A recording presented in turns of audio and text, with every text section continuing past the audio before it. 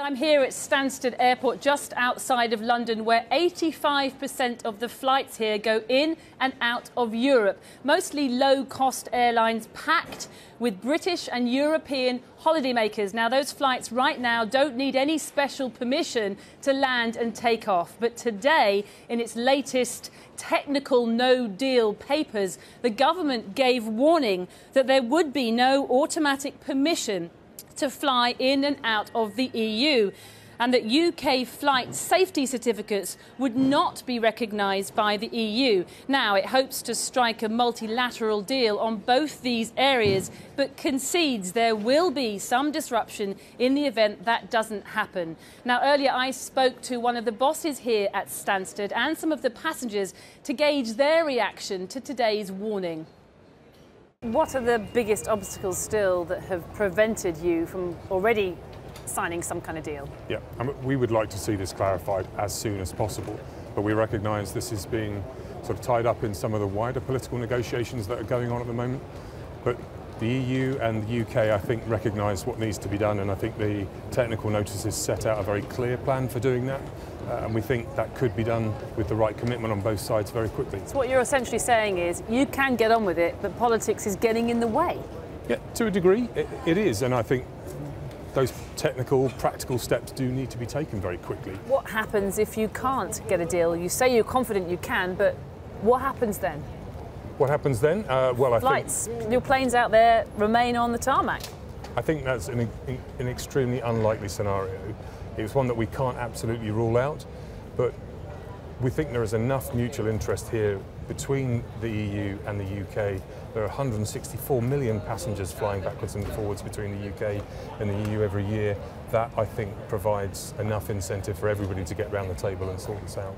Would you book a flight for that weekend next March when we are due to leave the EU, or would you just think, no way? No, I think I would book with confidence. Would you book a flight for next year, post-March, when we've left the EU already? Do you have enough confidence? No. I wouldn't book within the European Union. Thank you. Why? Because I don't know what's going to happen. I don't think anyone knows what's going to happen in March. Would I book my holiday personally now?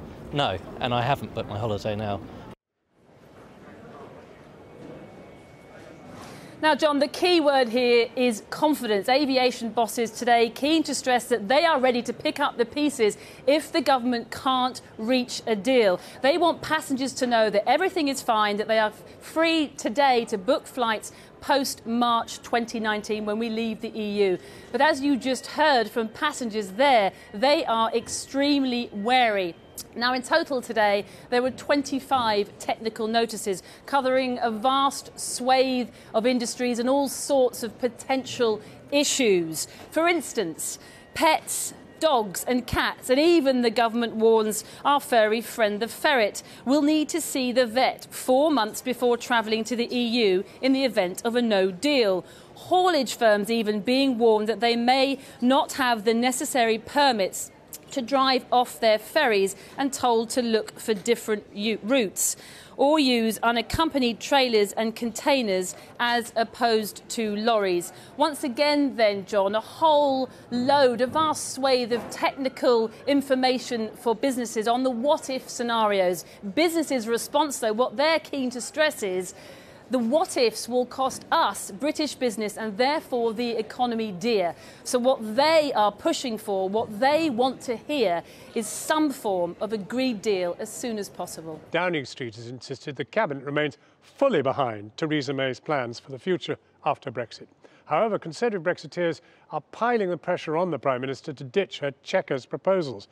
The former Brexit Secretary David Davis said Theresa May's policy was in a cul-de-sac, adding that ministers should ditch it in favour of a plan by the Free Market Institute for Economic Affairs, backing a Canada-style free trade agreement. Our political editor, Gary Gibbon, has this. And we stand ready. On Friday, the Prime Minister told the nation talks with the EU had stalled. Today, she told her Cabinet something similar, then sent her Brexit secretary out to say that didn't mean the government was changing tack. We had a good, healthy discussion. The Prime Minister made clear we're going to keep our calm, hold our nerve and press the EU on some of the criticisms that they've made, but also to be clear that there are no credible alternatives that the EU has come up with. So we're going to hold our nerve, but continue to negotiate in good faith. The slapdown for her plans delivered at the Salzburg summit last week has re-energised attempts by some Tories to switch government strategy to looser ties with Europe, more like the Canadian Free Trade Agreement. Today, some of those critics came to praise a report on how that might work. This has been offered to us by the Commission. They have offered us the best trade deal they have done with any country ever in the world. So if you want to call it Canada Plus or Super Canada or Supercalifragilisticexpialidocious Canada, that is what is being aimed at and it's being offered. This report says the UK should move away from European food regulations and towards American ones to help with trade deals. It also says the government should cut environment and workers' rights laws too. That isn't the only way to have a trade policy. That is this particular approach to having a trade policy. It's a very deregulatory one, and it's a US versus EU one. We'd be more like America, less like Europe. That's correct. That's correct. Signs in the crowd today of a shift of Tory opinion against Chequers. You were a Remainer. You're quite a loyalist. You don't regularly dissent from the leadership. And yet here you are here. This is a bad omen, isn't it, about the amount of dissent there is in Theresa May's own party, your party, about Chequers. Well, I'm not making any comment on that, but what I am saying is Maybe I could tempt you. I'm looking dispassionately. Maybe your very appearance here is a comment enough. Well, I'm looking dispassionately at the different options that might be available between a free trade agreement and the Chequers proposals and whatever other proposals there are out there. Do you see another ministerial hemorrhage on the way? I think it's conceivable that other ministers could leave the government, yes, but I'm very clear what I've always stood for. For 2 years I've been trying to pump just this set of ideas into government, before I was a minister, while I was a minister. Could she withstand it if more left? Well, I don't know. I think it remains to be seen. Is Chequers still the right plan?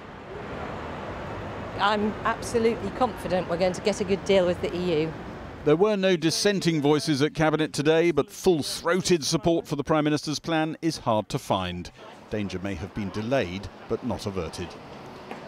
You might think that with the Brexit policy stalled, as the Prime Minister was saying on Friday, there would be a great big discussion at the first Cabinet meeting to follow that. There was nothing of the sort. I'm told that just towards the end of a fairly long Cabinet meeting, the Prime Minister said that her policy remained the policy. There was no discussion. And that is how Theresa May wants to manage these awkward moments.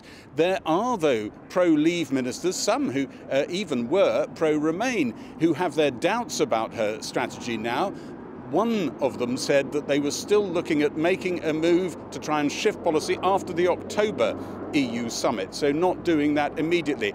As Siobhan was saying earlier in the programme, one of the big stories, of course, to come out of that cabinet was the no-deal technical papers. What would Britain do in the event of no deal?